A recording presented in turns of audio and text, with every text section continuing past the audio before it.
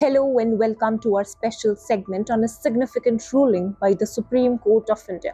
Today, we delve into a landmark judgment that has reinforced the rights of Muslim women in the country. On Wednesday, the Supreme Court held that a Muslim woman divorcee is entitled to maintenance from her husband even after divorce under the Section 125 of the Code of Criminal Procedure. The court emphasized that this is not a charity but a right. This ruling is among several by the apex court that has empowered Muslim women in the country. The bench of Justices B.V. Nagarathna and Augustine George ruled that the law for seeking maintenance is valid for all Muslim women, not just those married.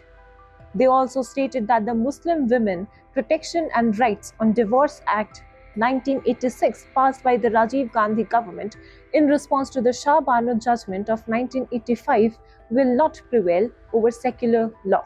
This judgment is a significant milestone in the fight for equal rights and empowerment of Muslim women. It reminds us of a long and arduous journey shaped by several key Supreme Court judgments. One of the earliest landmark cases was the Shah Bano case of 1985, where the Supreme Court ruled in favor of a divorced Muslim woman seeking maintenance under the Section 125 of the CRPC. The judgment sparked controversy and led to the enactment of the Muslim Women Protection of Rights on Divorce Act 1986, which limited the maintenance period to 90 days post-divorce. In 1963, Gulbai versus Narsaroji case, the court emphasized the essential components of valid nikah, preventing exploitation through invalid or forced marriages.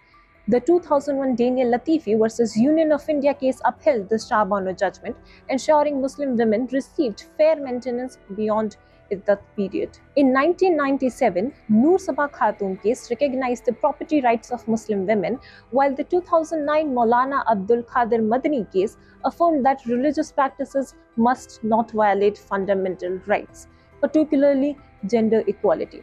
In 2014, the Shamim Bano versus Ashraf Khan case reinforced a Muslim woman's right to maintenance post-divorce. The 2017 Sayara Bano case declared triple talaq unconstitutional, protecting Muslim women from arbitrary divorce. These judgments have collectively empowered Muslim women in India, challenging patriarchal norms and recognizing their rights. They uphold the principles of gender equality and justice, paving the way for further reforms. The Supreme Court's recent ruling is another step forward in this journey, ensuring that Muslim women are entitled to maintenance post-divorce, affirming their rights and continuing the fight for equality and empowerment. Thank you for joining us. Stay tuned for more updates on this and other significant stories.